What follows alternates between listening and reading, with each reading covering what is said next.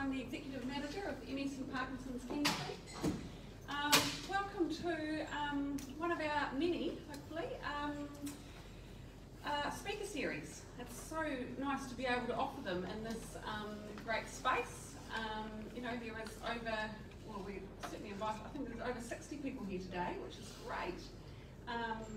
And what was I going to say? We opened this this talk series up, and we got a huge response. There was, you know, it closed up. We had to close the form after about 24 hours. People were, you know, really booking up, and that means that people are really hungry for information. So I think it really tells us that we've got to do way more of these to keep people informed and get that knowledge out there.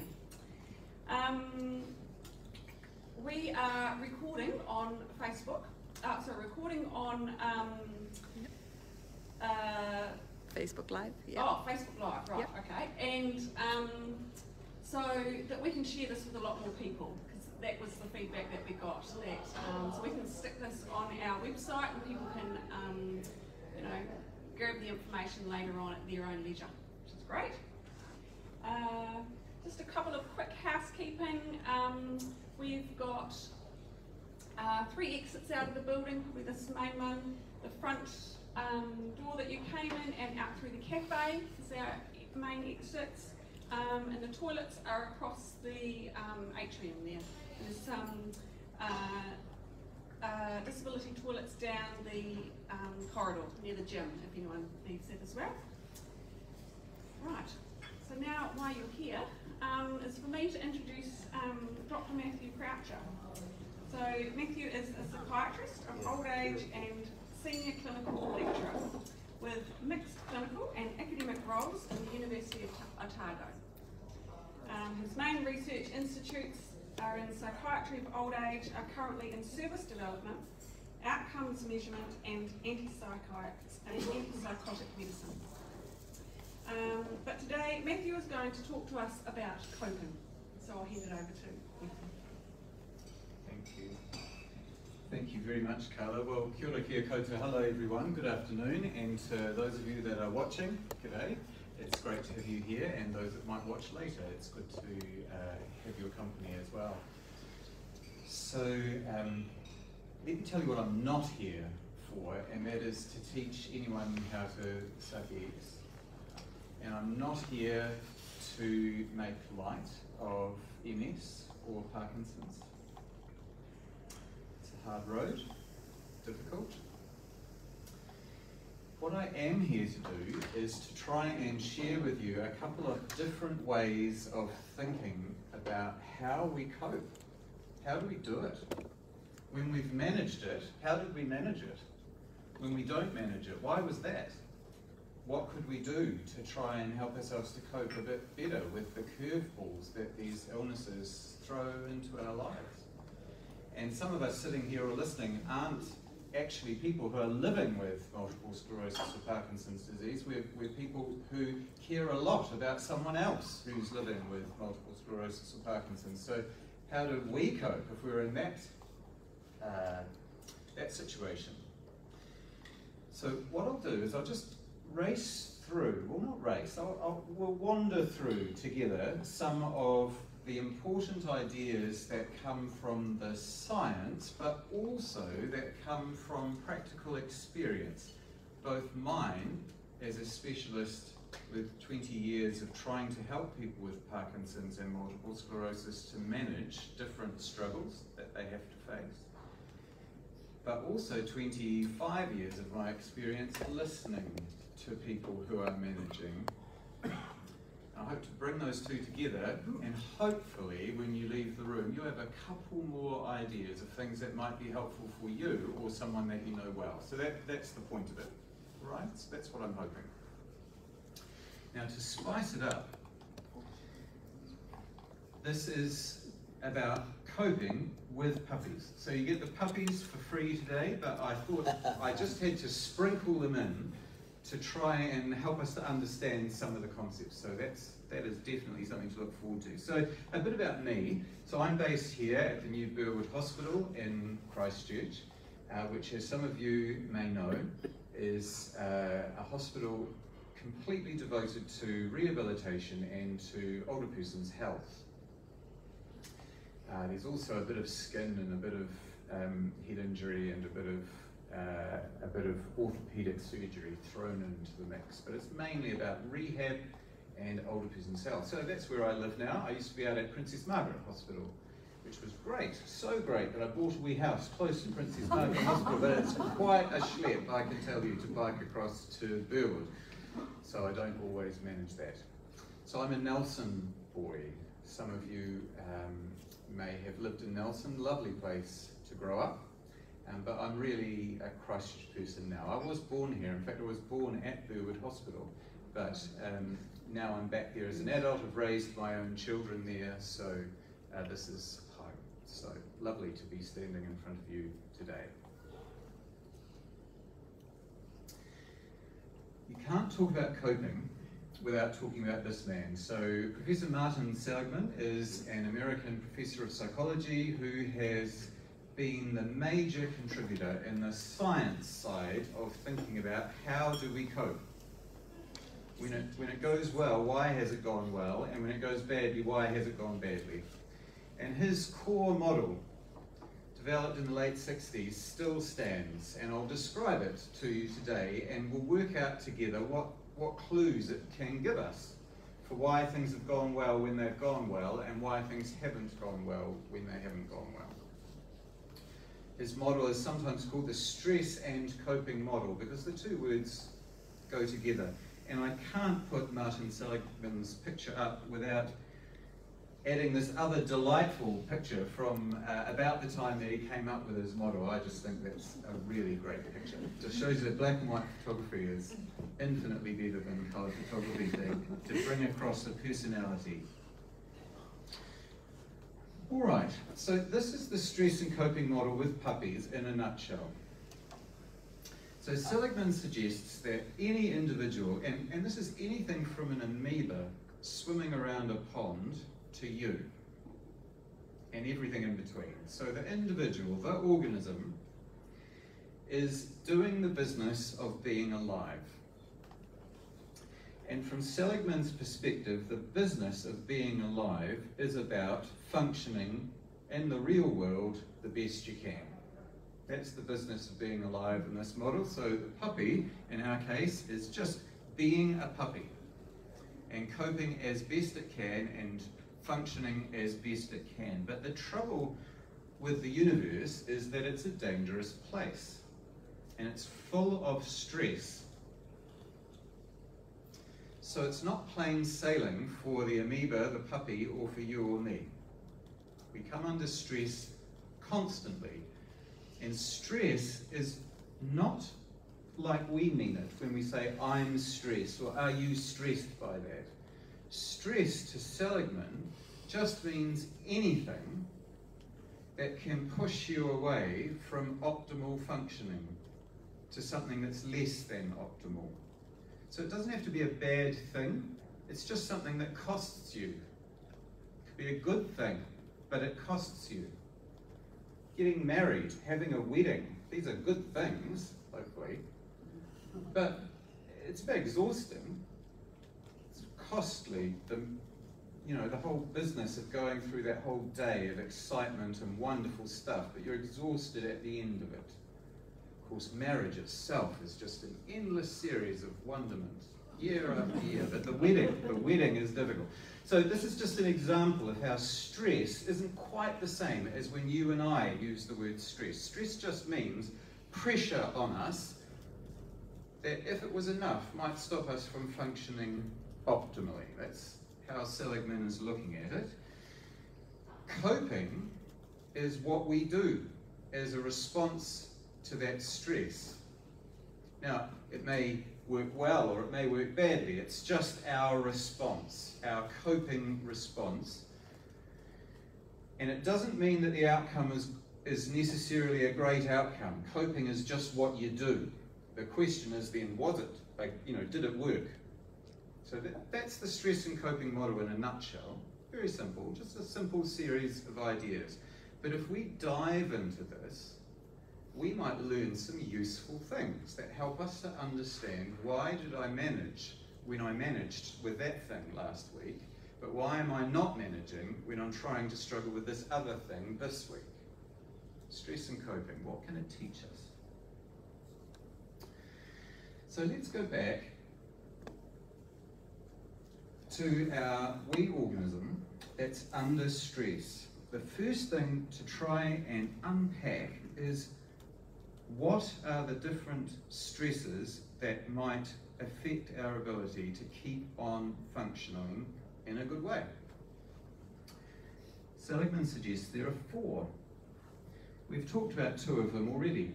One is positive but stressful events, like getting married. You know, things that you enjoyed, they were good for us, but an aspect of them was nonetheless stressful. Then we have more negative stressful events, and this is what you and I mean when we say to each other, I'm stressed by that, or are you stressed out because of? We're talking about the big bad things that stress us. But sometimes the things that stress us are not events that happen, they're just the environment that we live in. It's fundamentally stressful. Everything is not laid on. There are difficulties just being there. And there are also stressful aspects to ourselves. We bring some things to the equation as well, don't we? And some of them are things that act as drag anchors on our ability to function optimally that are in our bodies. Don't need to tell anyone in this room living with Parkinson's or MS, there's something about those conditions that acts as a drag anchor on your body, which itself causes stress, even if life is great and your environment is perfect. There's also things in our own minds, the way we were brought up, the things that we believe, our personalities. Some of those things are also stressful. They push us away from optimal functioning. They don't always push us towards being at our best. So Seligman's simple point about stress is that there are different kinds. This is why I thought we'd talk about puppies, because it's easier to think about concrete examples. So an example of a positive but stressful event for a puppy is an 8-year-old's birthday party. Incredibly exciting, and the puppy enjoys it, as far as you can tell, to a great degree. But afterwards, will collapse in the corner and be asleep for 3 hours just to recover. Mind you, so will I, after an 8-year-old's illness screaming, my goodness. But it is kind of fun while it lasts. And actually, during the party, the puppy may get overexcited and start barking and yelping and racing around, and you have to shut it out and give it some time out because it just couldn't cope with the stress it was under, even though it was wonderful from its perspective. Do you see how that's a positive stress? A negative stress for the puppy is if the neighbour's dog, every time it walks past the front gate, goes berserk and looks as though it's going to leap over the gate and eat it. This is a very negative stress, and the puppy runs inside at that moment and hides between your legs. It's scared out of its little puppy mind, and it's shaking, and so that's a negative stress for the puppy. An environmental stress for the puppy is if we simply don't have enough money to feed it. So it's always hungry. This puppy lives with me in South Sudan, and we're keeping it alive, but only just. It's constantly stressed, and it won't grow to its full size, and it will always be sickly, right? And finally, stressful aspects of the puppy's own condition. What if that puppy was born with a lame back leg? You know, it could sort of limp around the house and drag its little leg, and you know how puppies are, they wag their tails anyway and they're so excited to see, but you can tell that the way it was born has just held it back. That's an example of something inside the puppy. Or what if the puppy was doing fine, but this is a rescue puppy, and we've only had it since the puppy was 6 months. But from the age of 2 months to 6 months, it was really badly treated by someone, we don't know who, and was rescued and now lives with us.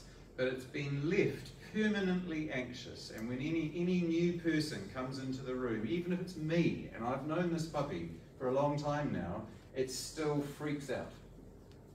It takes it a good minute or two to calm down. So these are examples. What about in Parkinson's or MS? What's an example of a positive stressful event? Well, let's go back, say, to the wedding. You're attending your granddaughter or grandson's or son or daughter's wedding. It's wonderful. You even like the spouse to be. Fantastic. How good is that? So you're looking forward to it, but the whole business of getting there, coping with the whole thing, will I be able to cope with the entire thing, the wedding ceremony, that endless wait while photos are taken, and the dinner and the speeches?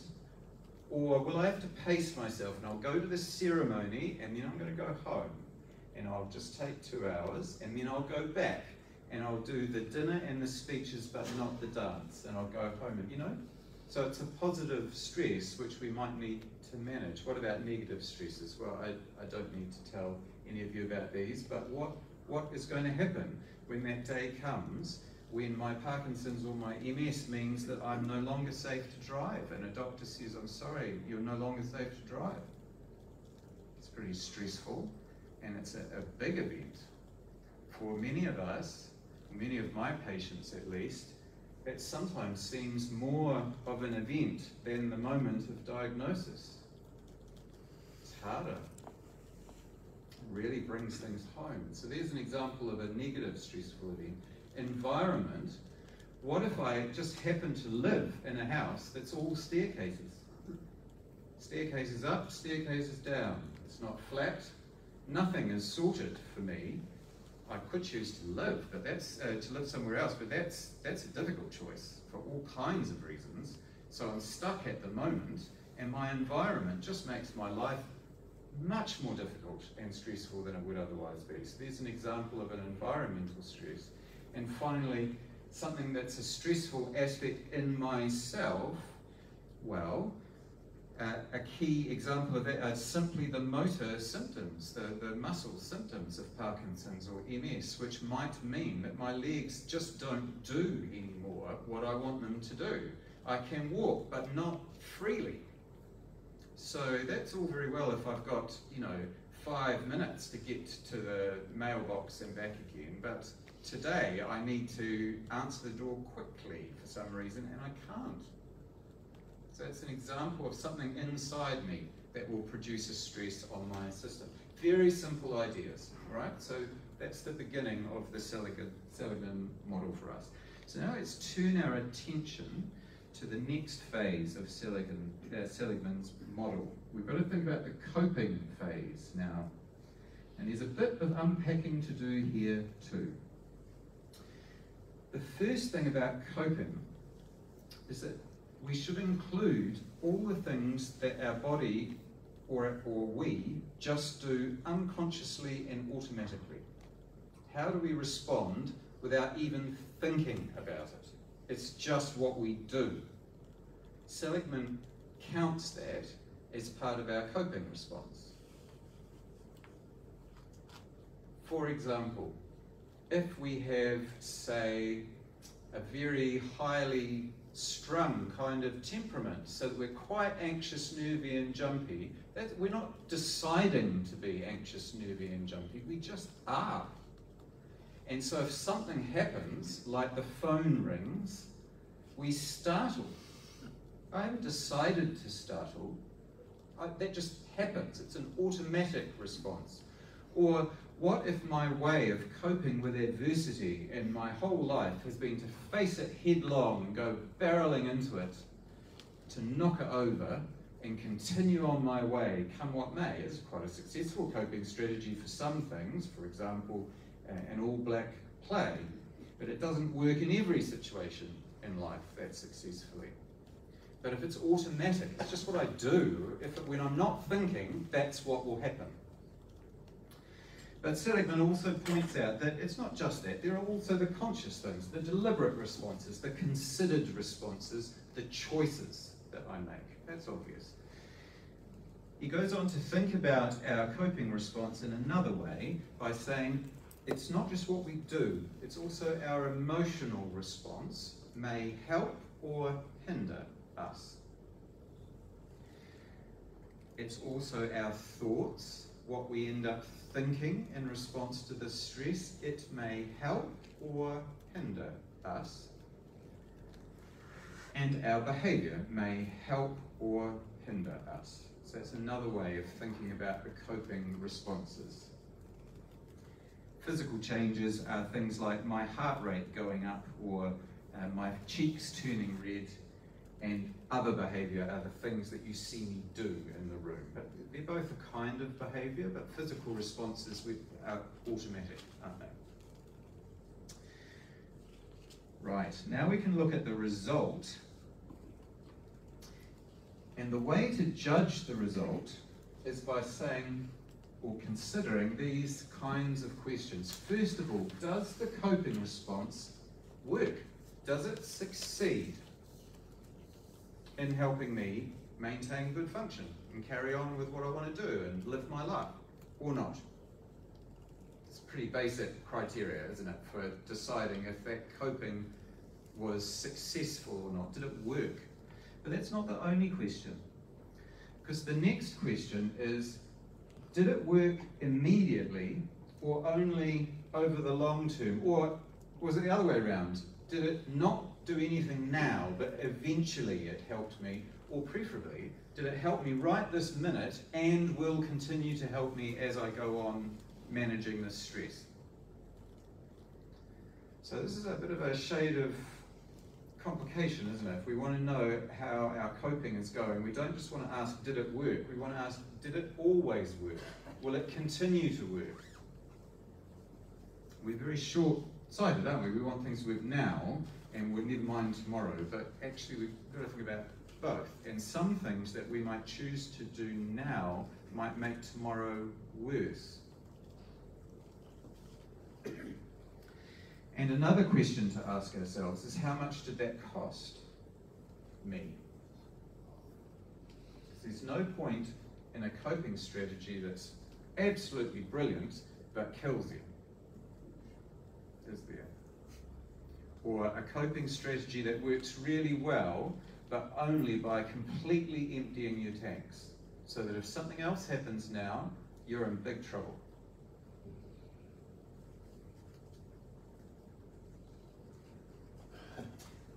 I thought the best way of thinking about this now in terms of Parkinson's and MS is thinking about some of the common traps that I see, and I'm not judging these, I'm just noting them because they're traps that it's so easy for us to fall into.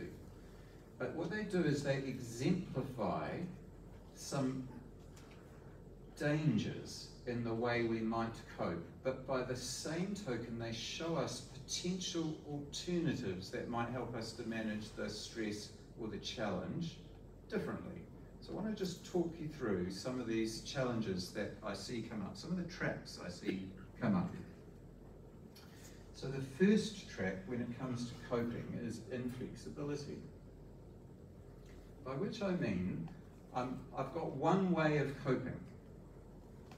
It's very good and it's usually successful, so I'm going to apply it in every situation and I'm going to stick to it, even when it doesn't work or it doesn't match what's going on here.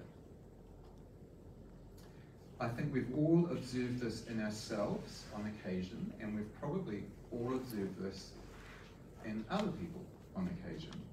But it's a very easy trap to fall into, and usually we are not ourselves aware that we've fallen into this trap. It takes someone else to point out that how we're trying to manage this, whilst it may be very successful for us in many other settings throughout our lives, is not proving to be successful now.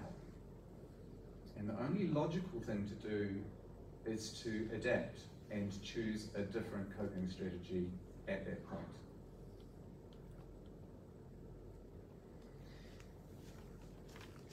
Parkinson's and MS can limit some of our coping strategies. So they reduce our playbook.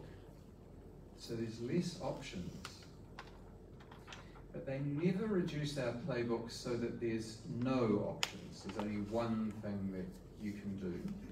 And we've got to be just mindful that if whatever I'm doing is not working, which is to say I'm not coping very well, one of the possibilities is that my method, even if it's tried and true, is not the right method for this problem for me as I am now, today. So that's the first track that I'd like to just suggest to you that I've seen from time to time.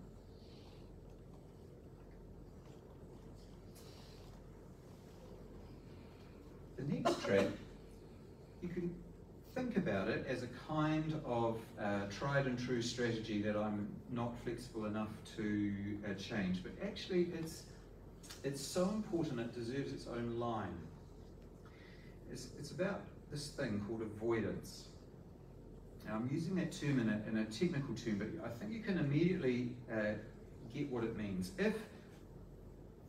Have you ever noticed that the way that you cope with some issues is just to avoid them, to park them over there? I might get to it later. I'm not dealing with it now. Now, that's a very appropriate thing to do sometimes, right? If my tank is half empty, or I haven't got enough troops behind me to support me, or it's a bad day, if I can avoid dealing with that thing right now, that's not a bad idea. But if it's an important thing, it will need to be dealt with sometime, so I can't continue to avoid. I have to face it at some point. Now, where this gets most problematic is where the thing that I'm avoiding is actually urgent. And either I can't see that, someone else has to tell me, you have to deal with this now, you can't push this one away. There's some reason that you actually have to grapple with it now. It's unavoidable. You can pretend that you can walk away, but actually it's nipping at your heels and it will cause more trouble. And again, our most reliable brake to pull us into the right way of thinking is someone else at this moment. It's kind of like denial. You know that term. Denial is a fantastic coping strategy, but only in the short term and only if it's not urgent. Like if I'm told that I have the diagnosis of Parkinson's, or severe MS, or cancer, or dementia, or some big bad thing, and I go, oh, can't be doing with that just now. No, thanks, doctor. That's enough. I might think about it later, but no, I'm not going there now. And after a few weeks or months, I might get there. Now that might be okay if it's not urgent. It might help me to rally my resources and strengthen up and, get strong enough to be able to deal with it in my own time. But some things you can't do that with, right? Some cancers you can't do that with. You've got to deal with them now, or there's no hope. Cut it out now, or things are not going to go well for you. You can't spend 6 months deciding when to cope. The other problem with avoidance is when anxiety is the driver of avoidance. Now, avoidance is a fantastic treatment for anxiety. It works. Yeah? If I'm terrified of dogs, so terrified that I have a full-blown panic attack when dogs are coming towards me, then avoiding all dogs, which is just possible in this life, will mean I never have a panic attack for the rest of my days. It's a great coping strategy. It'd be better if I panicked at, say, lifts or flying, because they are slightly easier to avoid. in a city like Christchurch. But there are some things that cause anxiety that are not avoidable. The only way to avoid them is to make my life shrink. And the problem with avoidance as a treatment for anxiety is that the anxiety gets bigger, not smaller, behind the scenes. It's just part of how we're wired. So if, for example, I am becoming increasingly anxious about what other people might think of me because of my tremor or the way I look or how my voice sounds or what my memory is like or whatever, right? And it's really uncomfortable. It's a horrible feeling, the feeling I get in a conversation when I see that person look at me in that way and that person act as though I'm not here and that person that was frankly rude to my face, and you know, this happens. Yeah, none of us are making these stories up. And so I'm now anxious about that. And so I sort of figure, well, I might choose not to go out and about unless I have to. Now, that will really help with my anxiety. It will. But the trouble is that the anxiety about talking to people will get bigger. So now it's going to be hard to go to the shop and talk to the shopkeeper just about buying a bottle of milk.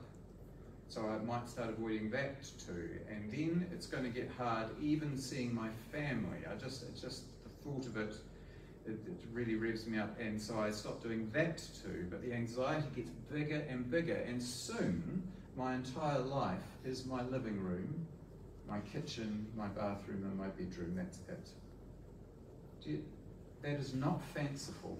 So I help people whose lives have got that small because they've got stuck in a loop of avoidance. They never intended to. It was never their intention. It's not their fault. It's just a part of how we're made. And the best way is to use avoidance very sparingly, because it's a hiding to nowhere if it becomes our chief strategy. That's a trap that we can fall into. I am not criticizing. I am not saying this is a weakness. I'm just saying this is a trap. It's a coping trap. Avoidance is a great coping mechanism. It's extremely human. All of us do it. It's just a question of how much, and is it starting to have a bigger effect on me than the anxiety was? In which case, this is now my problem. Tricky. Another trap I wanted to point out to you is just have a wee chat about grieving. Now, how does grieving fit in with stress and coping? Grieving is what humans do automatically when they're faced with loss or threatened loss. So a real loss or a threatened loss. Grief is just what we do. It's wired into us. There are cultural versions of it, but the core is the same. And many of you will know one of the chief writers about this, whose work is greatly misrepresented, but the chief writer is Elizabeth Kubler-Ross, who never said there are stages to grieving, but did point out that when humans grieve, it can look like different faces. One of the faces that grief can wear in human beings is that we look really low and depressed. Another face that grief can wear in human beings is that we're really angry, very angry. Another face that grief can wear in human beings is a kind of calm acceptance and just pulling it all in as a fact of life and somehow living with it in a calm and positive way. How good would that be? And another face of grief is denying that the loss ever happened or that it's imminent. And we've already talked about that a bit, and in the short term it's very helpful.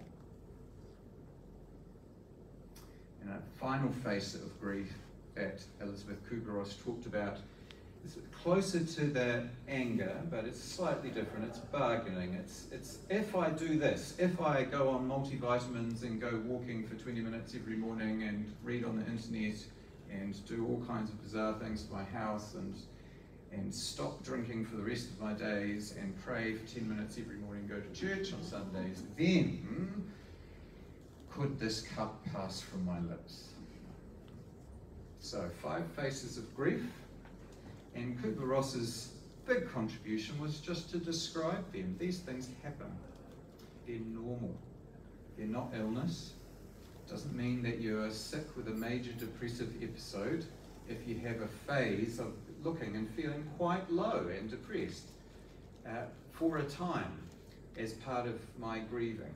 Now, in Parkinson's and MS, these are the kinds of illnesses which, unlike, say, a stroke, they're not one-off things that happen to you and then you grieve because there's been a loss, and then hopefully at some point there's a more or less resolution to that. Now, I'm not belittling or minimizing a stroke, but a stroke or a heart attack or a broken leg is a one-off thing. Parkinson's and MS progress. So the first moment is often the diagnosis.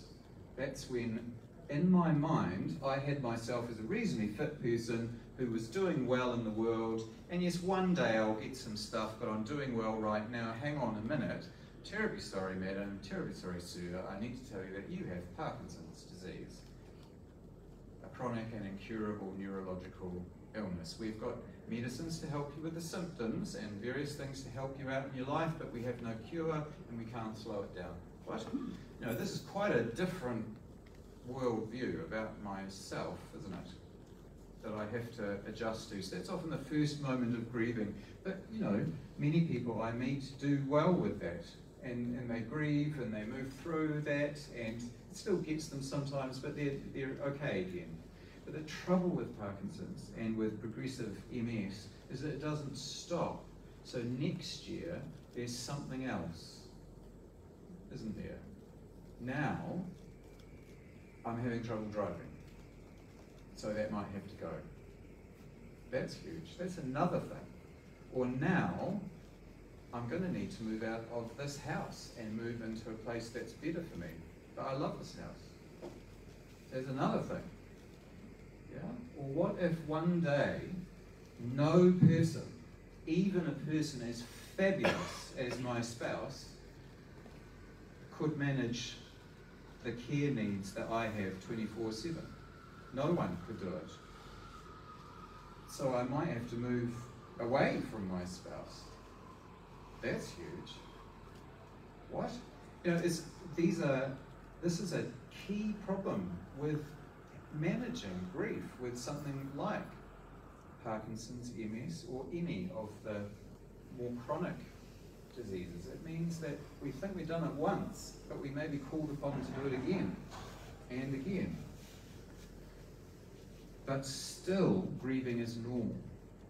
May not be pleasant, but it's normal. So we're not necessarily sick, and it's how humans cope. It's part of our automatic coping response, and it does actually help in the longer term. That's why it's built in. But it's tricky. So this is the third trap, is misinterpreting grief as meaning there's something wrong with me. Something that needs to be fixed. Actually, it may be just grieving. It's a normal part of how I'm going to cope. It will lessen. Just needs time and a bit of support, and I'll be fine. But she's a hard road today.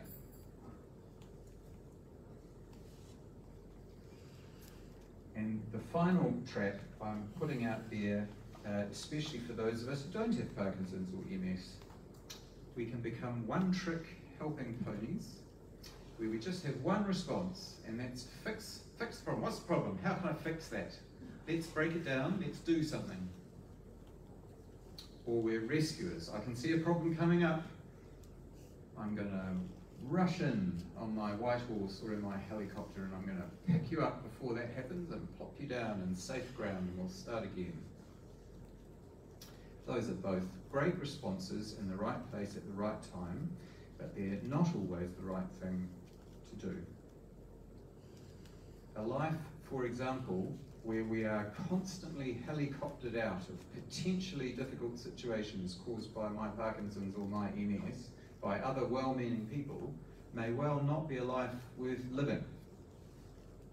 So I never get to stand on my own 2 feet and just get on with it, and sometimes I'll fall down, yes I will, but sometimes I won't either. So, and anyway, if I do, how bad was that actually? Sometimes very bad, thanks helicopter, but sometimes that's one helicopter too many. So as care partners, we need to be careful not to fall into the trap of being a one-trick pony. We always rescue or we always fix. Now here we'll get into a nasty piece of gender stereotyping men. And we'll say men. That one thing that those of us that have female partners might say about us when we're not in the room is that we're a little bit useless when they come to us with, our female partners come to us with a problem or an issue, because actually all they wanted was a bit of empathy. Gosh, that has been a bad day. Gosh, that does sound awful. Heavens. And what happened next? And what they do not want is, oh, right, we should do something about that person. How are we going to solve this problem? What you need to do, and we get into our mansplaining thing, and off we go. Now, fixing the problem is great sometimes, but if it's our only trick, that's a trap that we can fall into as care partners. So I just wanted to point that out. So what are my top tips? So the first top tip is you'll be able to cope better with the things that Parkinson's and MS throw at you, either if you're living with them or you care about someone very much who's living with them. You'll be able to cope much better if your body and your mind and your soul are really well fed, well stocked, full tanks, doing good, except for the Parkinson's or MS. So sometimes the problem solving is not about solving the problem of the Parkinson's or the MS, it's about stocking up on good things that help us. Am I eating well? Am I sleeping as well as possible? Have I got some good things going on in the week that feed my soul? Am I meeting with some friends and filling my emotional tank? Spiritually, how am I doing? Is my church the top of the hill? When's the last time I've been to the top of the hill and looked at the view? Is my church church? When's the last time I've been to church? You know, just whatever it takes to fill my heart and my soul and my body with good things. I will be able to be more resilient if I do that.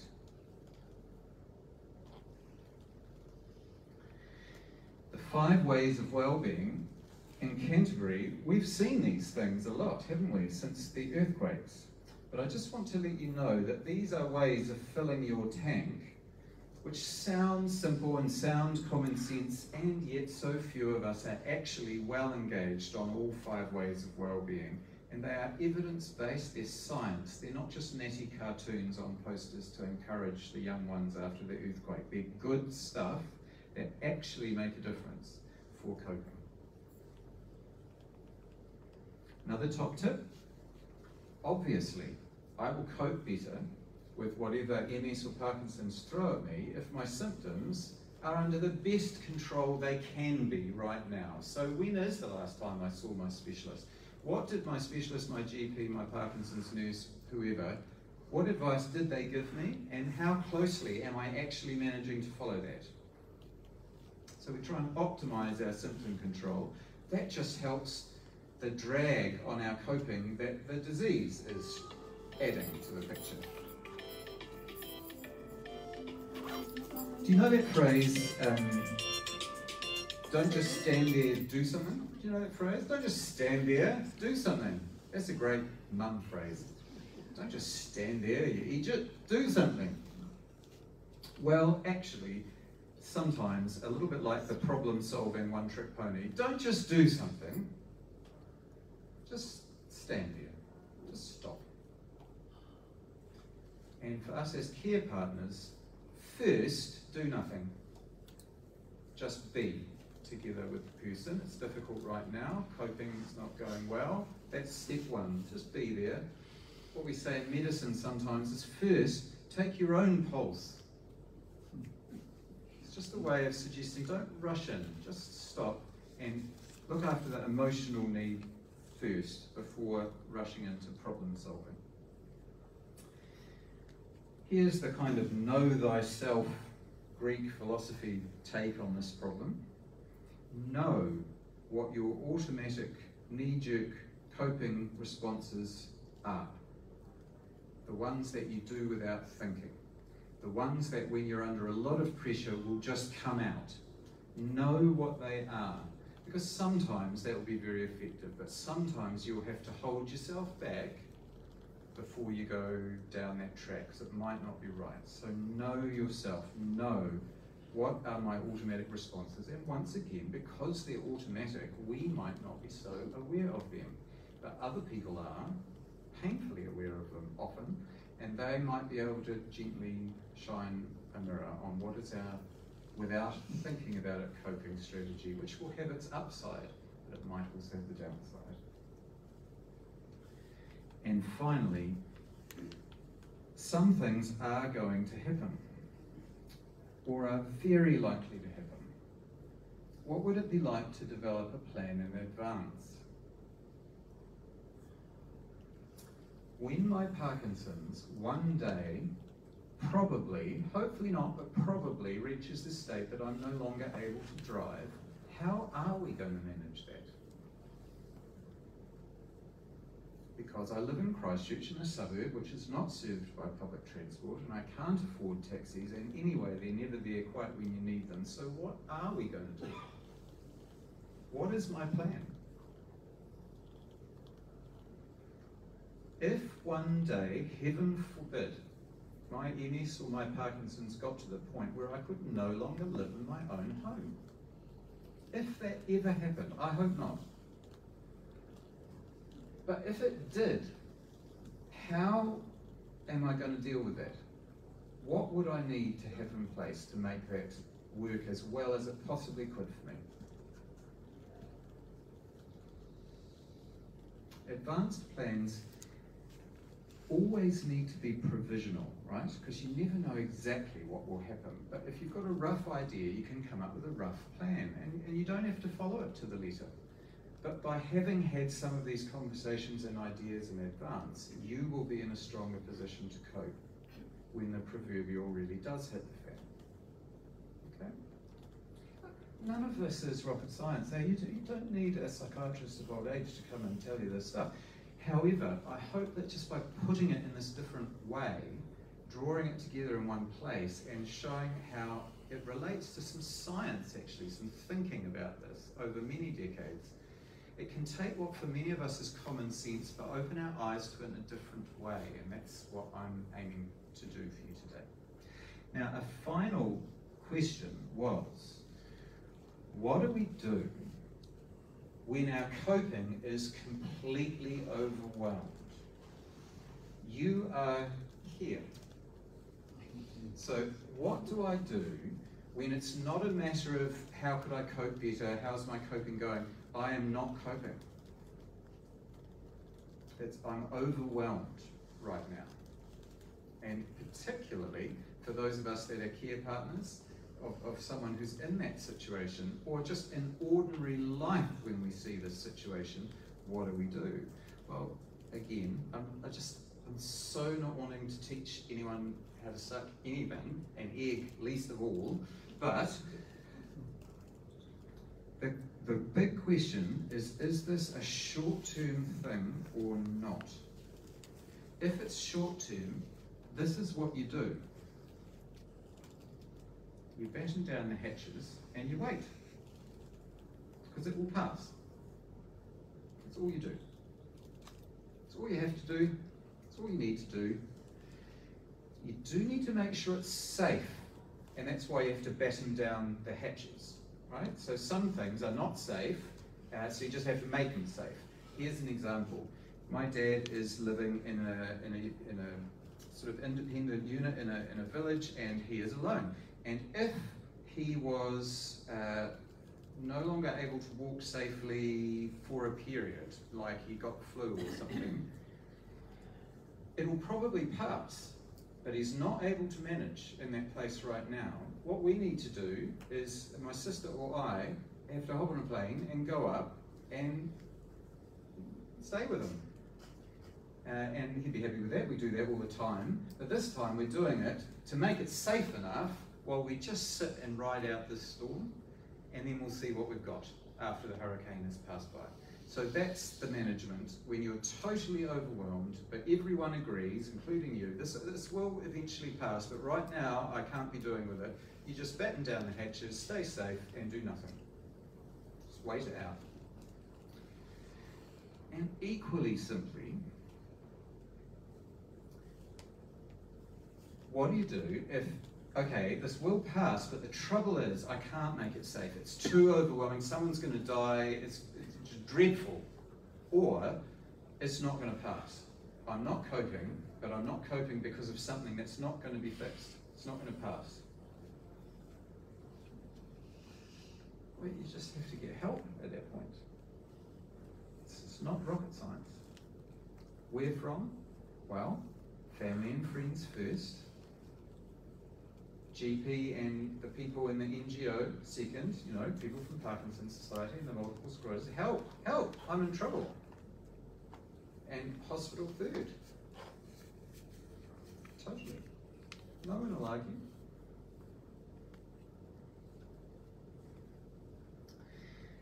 Ladies and gentlemen, what I've tried to do is simply talk through what I've learned from Martin Seligman, what I've learned from my patients and their families, and what I've learned from having to be a specialist for people where it's all broken down and they've needed a specialist and the team behind me, which are more important than me usually, to come in and, you know, like a horse's men and put Humpty Dumpty back together again. So I think I've learned something from that, and I just wanted to share it with you.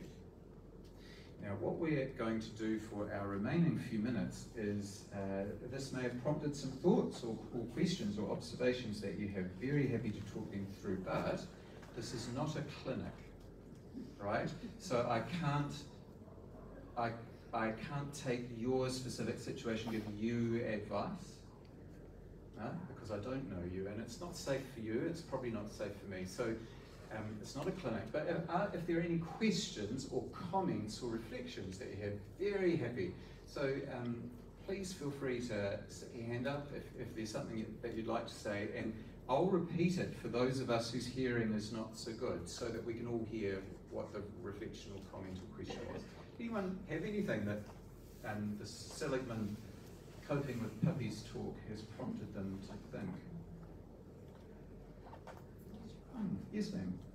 I was in total denial for 3 years, and I was going to my doctor, and every time I went with something else, he said, is it time, is it time? And I said no. And then two and a half years ago, I went to see him and I said, it's time. And because I knew what was coming, because my sister had Parkinson's, and because I probably put myself in that denial situation for a long time, more than I should have. But I coped with what was coming, and I've made preparation for everything before I was told. Yeah, so that's a really lovely and very personal story, isn't it? But the story was a person who, and thank you, whose sister had gone down the Parkinson's road before her, but she herself took a while to accept that I don't even want to hear about it just yet with the GP, but then eventually did and has planned ahead. And the thing about that story that I particularly love, that it just rang a bell for me because of something in my own life that I just didn't deal with for such a long time. And I was talking about what was going on with a very wise friend, in this case, not a GP, and he could totally see what was going on, but he never rammed it down my throat. He just waited until I was ready. And I think I would have trusted him in the same way that you could probably have trusted your GP, that at some point, if you or I hadn't got there ourselves, they would have just said, no, we do need to talk about this now. And I would have said, it's not time. They would have said, well, actually it is time, so we're going to. I think I would have trusted them to do that, but I love them, love my friend, and in your case, I really respect your doctor, that they didn't ram it down your throat until you were ready, until I was ready with my friend. Isn't that's a real wise, you know, you've got to be wise as a friend or a GP to know when not to push and when to push, right? But we have to be allowed to be ready when we're ready with changing our coping strategy or opening our eyes to the situation that needs coping. Great story. Yes, sir? I have been diagnosed with Parkinson 8 years ago, and I have been able to cope so far with the physical symptoms of the condition. But from time to time, and it has increased lately, I have anxiety attacks. What's the role of the medication to minimize, to cope with the anxiety attacks? Okay, so that was a great question, and it really is a great question. And it's no surprise to anyone sitting in this room that the mental health side of Parkinson's and also of multiple sclerosis can sometimes be worse than the physical side. And the top thing on the list is anxiety. Yeah? And anxiety happens in Parkinson's and in multiple sclerosis not just because they're anxiety-provoking things. It happens because of the changes in our brains. It's a double whammy. And the question was, with that anxiety, you know, I'm coping with my motor stuff, not too bad, but the anxiety, now that's a test, right? And the specific question was, what's the role of medicines there? And the reason why that's a good question is, number one, because it's so common. So our gentleman who's brought it up is not the only person sitting in this room for whom this is an issue. But there's a subtlety to it that I want to bring out for you when it comes to medicines as a way of coping. Generally speaking, in this world, there are two types of medicine for any given problem. And it is completely true of anxiety. There are medicines that go to the cause and fix it, and therefore the problem stops happening or isn't so bad.